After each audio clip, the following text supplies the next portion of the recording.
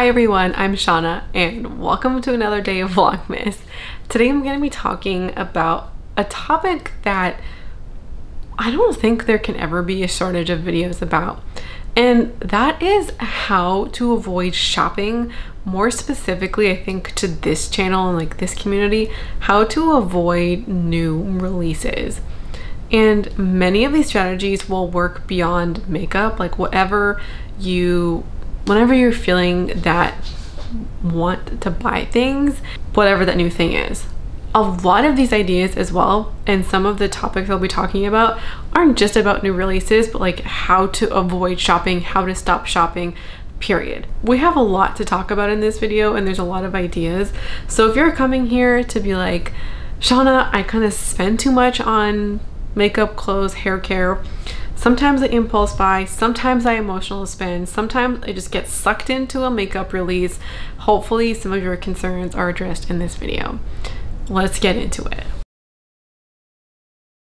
Number one is the most practical kind of thing, period, that will cover a new release, kind of anything, is never buy the thing, whatever it is, the day that you are interested in it. Ever, period. I mean, the day you want it or discover it. A lot of our impulse buys comes from cultivating that as a habit. You may even think that you're acting on something good, that you're getting something that you think that you'll like, or even something that you feel like you'll need. And impulse buys are just that. They're purchases that often have very little thought put into them because we bought them so quick that we don't have the actual time or space to think about them critically.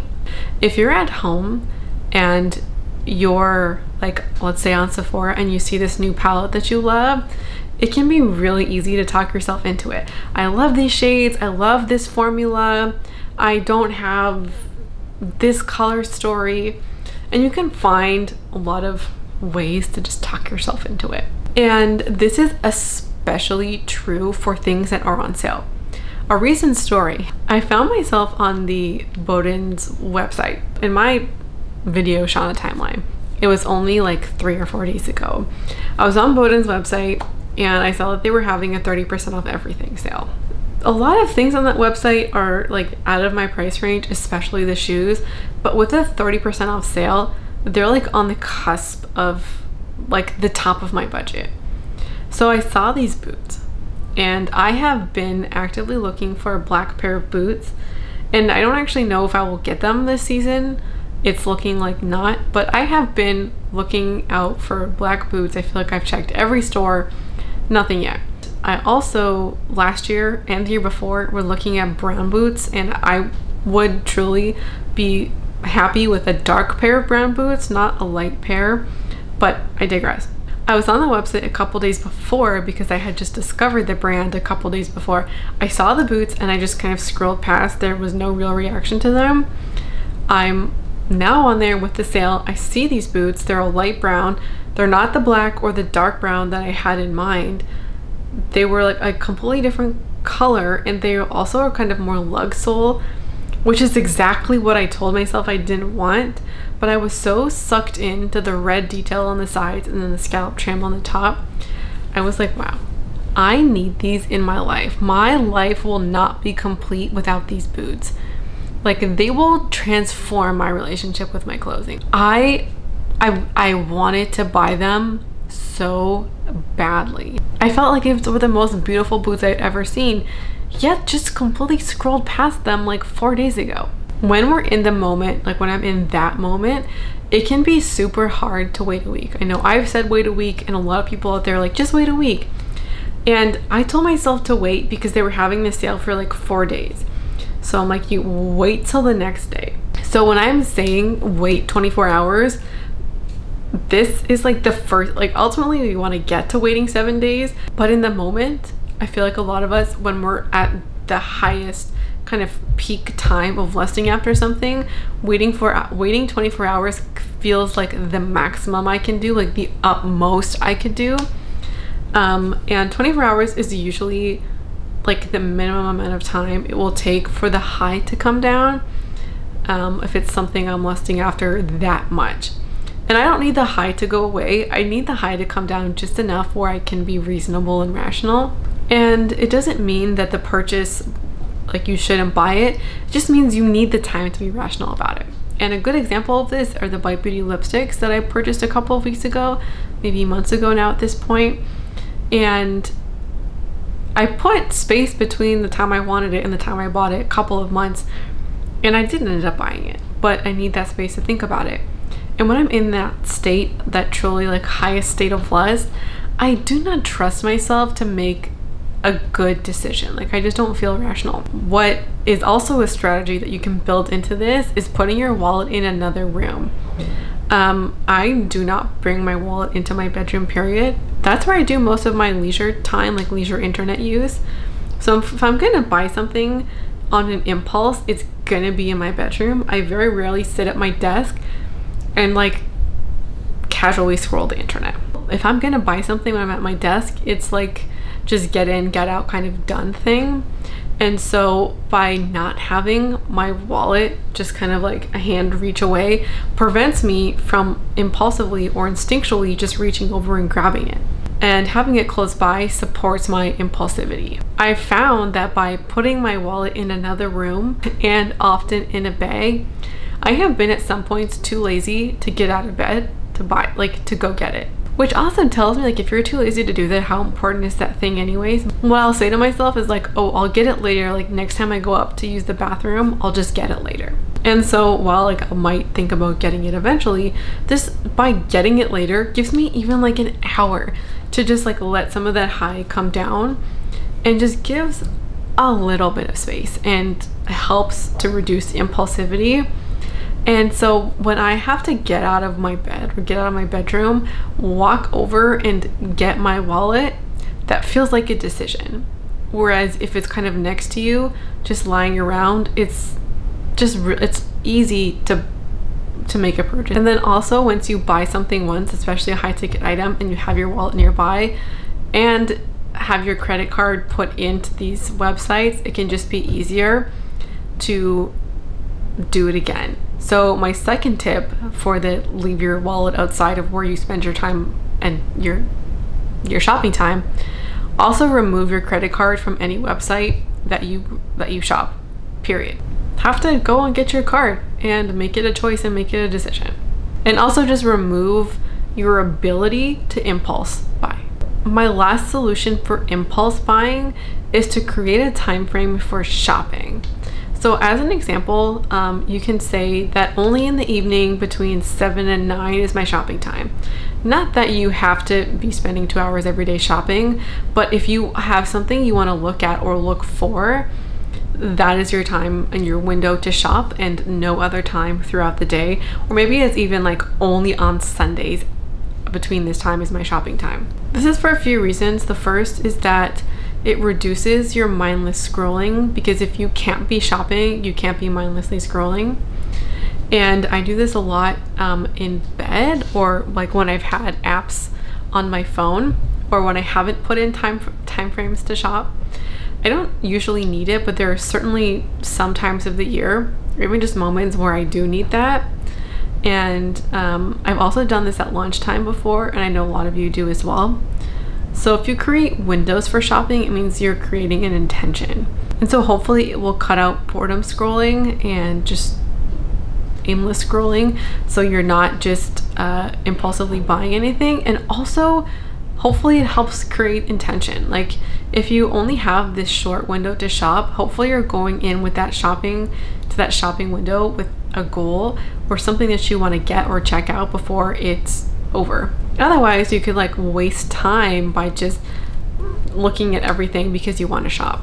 And also an additional benefit is that there's so many things that I've encountered where I never knew I needed until it just kind of showed up, or I saw it somewhere like Instagram. And so if you remove your interaction with, so if you see something on Instagram or somebody else's feed and you cannot shop in that moment, you're much less likely to impulsively buy it. And if you've created this window as well, where even if like you can't even check a price on something until it's your shopping window, you're much less likely to shop just simply because you're interacting with these websites less. Now, I want to talk about the potential problem of quitting cold turkey. And a lot of people experience this as a problem where they put themselves on a no buy or a low buy, and then they struggle, they fall off, and then they impulsively buy so many things. And I've learned this year that no buys are just not for everybody. I don't regret my no buy, and I totally believe that it was helpful for me, but there's a lot of people out there where quitting shopping cold turkey can just do much more damage than if they went on a budget, as an example. And even if you look at something like quitting smoking, there's lots of different approaches. There are people who quit cold turkey, but I don't feel like that's the majority. There's a lot of people who will ease out of it, like through things like patches or like smoking cessation devices. And there is no shame if you're somebody who's in the more gradual group, and I think you need some self-awareness to know which one you would be. And for some people, they truly have a shopping addiction. And so if it's an addiction, it can be very difficult to quit cold turkey. Another common example I've heard about referring to things like no buys is like akin to restrictive dieting. A lot of people feel restrictive diets because they are too restrictive. They can't eat any of the things that they want to or love eating, and then they just fall off and are kind of right back where they're at. And I think for a lot of people, a no buy is that thing, but like for their finances or shopping habits. We all have different relationships to shopping, to consumption, to our money. And so I've heard a lot of people on my channel say that they failed a no buy once, twice, 3 times, and they feel like absolute crap about it, but also feel like they should be doing a no buy. And so my suggestion for you is that the no buy and quitting cold turkey, it might not be in your best interest, and you have to figure out which camp you're in, and gradually coming down from it, or from a shopping addiction or excessive shopping and spending, might just be the better approach that will reduce or eliminate shopping binges. And I think I've had some as a result of the no buy or low buy too. Let me know your thoughts about this one in particular down below. Number 3 are habits. A lot of us shop, or I mean, a lot of us, the way we shop is built around habits. This one will take some time and practice because you're gonna have to identify what your bad habits are and also what your triggers are. For me, emotional shopping is the most significant source of shopping that I do, or I would say unintentional or shopping that is not intentional is emotional shopping, and more specifically destructive spending. I buy things in order to prove a negative point about myself, like I'm a bad decision maker, or that I'm worthless or untrustworthy or a failure. And so one of the things that, I mean, leaving the wallet in the other room and unsubscribing from newsletters, and there's lots of things that have reduced this but not totally eliminated it. And so one of the things that I've learned is that you have to replace bad habits with good ones. And that's why a lot of people struggle on the no buys, is that shopping is the crutch that a lot of people use to deal with problems. So trigger, let's say bad day at work, shopping is the solution, and a way you deal with your emotions and the way that you deal with the stress around you. So if you remove the habit, the thing that you use to cope with stress, you are just left with stress and no solution, and therefore you may just be likely to go back or binge on shopping. For me, now it's like I have to deal with the emotional trigger and now put in a different habit in lieu of spending or in lieu of shopping. I've heard a lot of solutions about how to put in a different habit, or also ways to deal with emotions. And one of the solutions I've heard for the emotional component has been naming the feeling or saying it out loud or journaling about it. So like, okay, right now I'm feeling really low. I'm feeling like a failure right now. I'm feeling really sad. I'm feeling really angry at myself for making this bad decision. What I've also read is that naming emotions helps to take away their power. And I have been able to significantly reduce my destructive spending by this practice. And I've also established something called the emotion log or the feeling log, that like I do this like on a daily basis. And I also have something called a toolbox. So I'm going to talk about the toolbox and a couple more points down from here. We need alternatives to our bad habits. If I address my emotions, I'm also more likely to catch myself before I do something negative, or at the very least, I'm aware that I want to spend for this like particularly emotional reason or in a destructive way. While I still may want to do it, it has significantly less power. Other solutions might be like if you need an emotional component, you might need like a different component. Journaling does help to figure out how you feel and why to address the emotions. But there's also some other things like literally going outside for a walk, like actually leaving your home in the space where you could potentially be spending. Just hop off your device, your computer, and just change course. Anything else besides being on a device is what you should be doing. Maybe go make yourself a cup of tea. Maybe go read a book. Maybe do some stretching. Like anything. Maybe paint your nails. But establish a habit that you can do instead when you're in that kind of way. I often do Sudoku. I have one by my bed and I go to it in times of stress. Number 4 is removing things as rewards. This is a specific type of habit that a lot of people participate in, and I know a lot of people talk about it. A lot of people will buy themselves a physical reward that is specifically tied into an emotion, which can be a negative or a positive emotion, or it can be both. Not only is this a bad habit, but it ties spending, whereas another way we tie spending to an emotional response. So an emotion, I'm sad today because of a bad performance review, can lead to an automatic thought, let's buy a latte. And these connections can be made without our knowing, and they can strengthen over time as we continue to use and flex this habit, sometimes without, and I think maybe most of the time without us even knowing. And so it strengthens as we continue this thought and this habit. And I don't want to deprive anybody of an award or something to help them feel better, but it also doesn't have to be physical or financial. So instead, try a reward that is not monetary. Tonight, I'm gonna paint my nails. Job well done, girl. You freaking deserved it. If you've had a hobby that you've previously loved to do, but maybe have fallen off for whatever reason, especially because of time constraints, perhaps this is a good opportunity to draw yourself back in. Like, hard day, here's some time to needlepoint today, or I'm gonna paint today.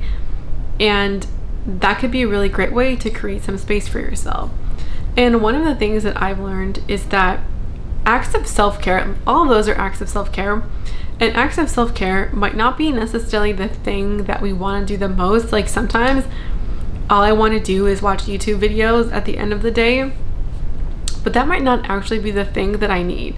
Often I need time away from the internet and away from YouTube, and having that be the last thing I see, or spending large quantities on YouTube before I go to bed, is just not always the best thing for me. And while I want to do it, it might be something that contributes to spending or wanting stuff, or maybe feeling jealous or unsatisfied with my own life.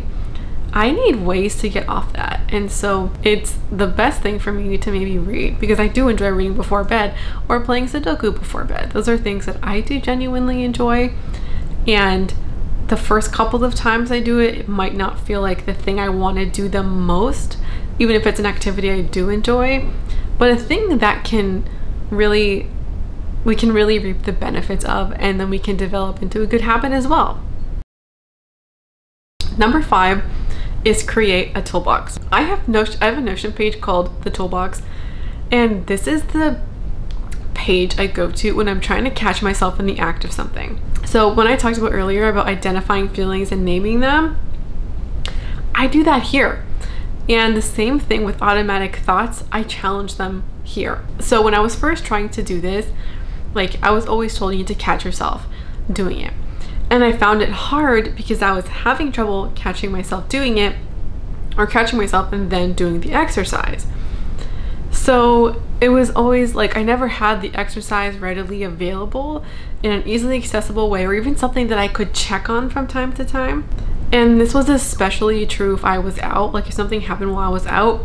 Usually this material would be at home somewhere, and I just never made it a priority to put these things into a place that I could see, even if I had them on hand. So what I've done is I have a clearly titled page for every kind of thought. For me, automatic thoughts or anxious thoughts are some really important ones.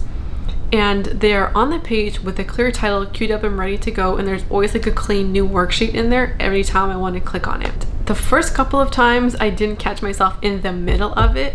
I caught myself maybe at the end of the day when I realized what happened upon reflection, and eventually over a couple of times I was able to start catching myself in the act, and then also preventing some of the things too. But I think catching myself in the middle is the most important, because some of the things that we do, emotional spending as an example, or feeling negative emotions, like that's not going to go away for the rest of our lives. Like negative things are going to happen.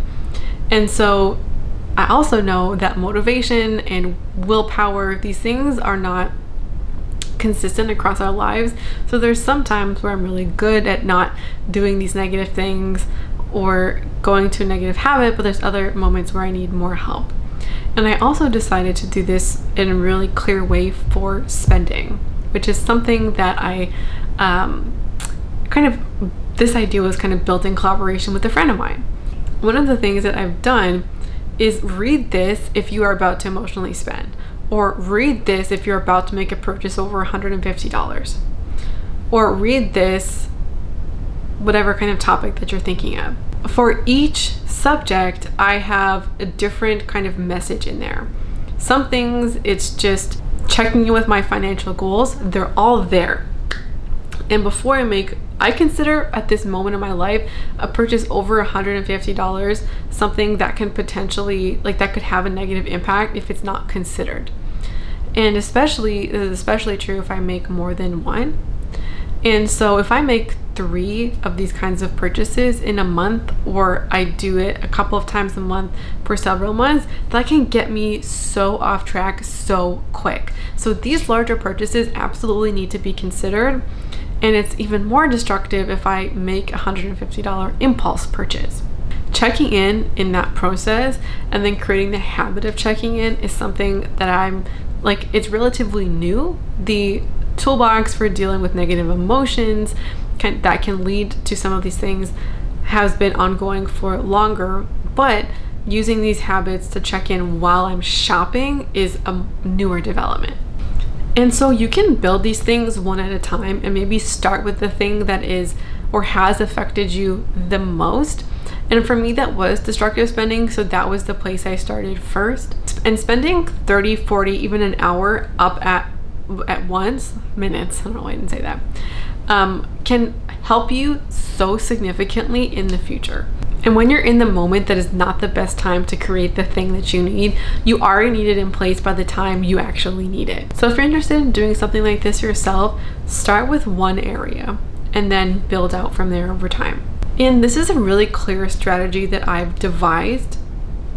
And it's when I've been able to identify a bad habit and then act on it. Like, I've actually been successful with this. And what I found is that in the past, I found bad habits and then I've named them, but then I've never done anything about them.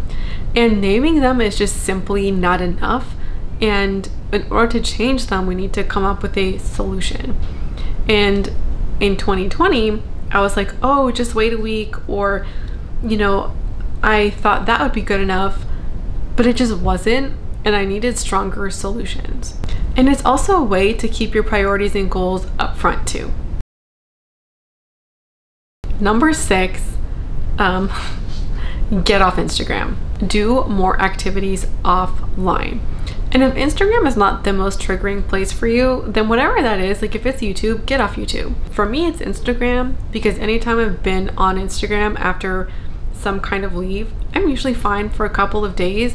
But then any more time than that, I find myself feeling shitty about myself, feeling unsatisfied with my life, with the things that I own, feeling discontent, and also just wanting to shop.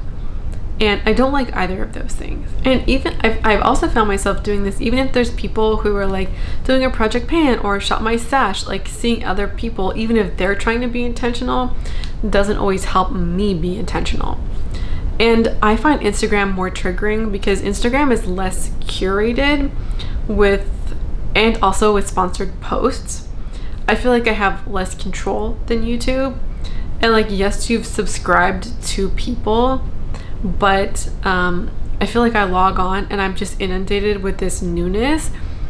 And sometimes I see things I don't want to see, even like through a hashtag if I'm trying to be intentional. Maybe this is just my ignorance with some of the settings, but I personally find YouTube to be a much more curated experience. I find that I have more control over what I see than Instagram. And what I realize is one of the more important distinctions is that YouTube has thumbnails. So if somebody's, let's say, talking about a haul on Instagram versus YouTube, I can see that they're doing a haul and I don't get to see any of the language. I just see the thumbnail, and that is much less triggering for me than like being put into the middle of the content on Instagram. And so I can actually say yes or no to watching that content with seeing much less of it up front or getting into the heart of the content. I also find that in places online, like Instagram as an example, if I, let's say, never went on Instagram for a year, maybe never went on YouTube for a year, there's a lot of things that I would have never learned about and bought. I would not know, or at least I would have much less knowledge about things like sales or new launches in specific. So if you only checked Instagram or a website when you were going to make a purchase, you would only know about things at that time and not constantly be inundated with newness all the time. So you would never know that there was a new release, or you missed a product, or find products you never know you needed because you're not actually getting that information. That's not always possible all the time, and this might help significantly if you remove specific emails as well. But I like that idea because sometimes I wonder how much would I have bought if I just never knew about it in the first place. A lot less. When you're offline and you're doing things like reading, painting, literally anything else offline, you are not interacting with ads or consumer content. You have the ultimate control. And one thing I've heard a lot of people saying is like, what's the difference between reading or like watching YouTube? Like if people love watching YouTube, or like what's the difference between reading and watching a movie? And I do think this question is largely coming from a place that people romanticize reading and treat it as like more elevated or sophisticated, or people who read are like better people than people who watch movies, as an example. With movies, there can also be consumer content there as well, and you're also like one click away, if you're watching on a laptop, from like finding a thing you like and then searching it up. So for me, the benefit of doing anything offline is just being away from the ads and the consumer content. And the more that you can do that, I think the better off you will be, and the more content that you will be with your own life and feeling secure in your own life, because you're not interacting with content that people have better, nicer things than you, or you feeling like you want those things, or feeling like other people have better, nicer things than you. And Instagram really lends itself to comparison. So those are all of the strategies I have to share with you today. I'd love to know yours if you have some, if you have your own. We can all benefit from each other's experience, and I would love to hear yours in the comments down below. I would love if you would subscribe to follow this channel with Vlogmas, and if you would love to see more content like this. Thank you so much for watching, and I hope to see you again around here soon. Bye.